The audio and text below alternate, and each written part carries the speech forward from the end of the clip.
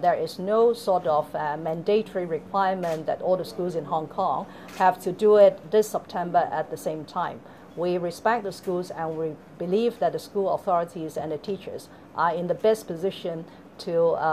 work out the teaching materials, the approaches, and so on,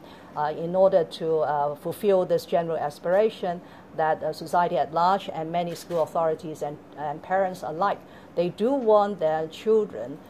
to go through this moral education and national education to build up their understanding of the country, and also to adopt this independent thinking, because that will benefit their lifelong, not only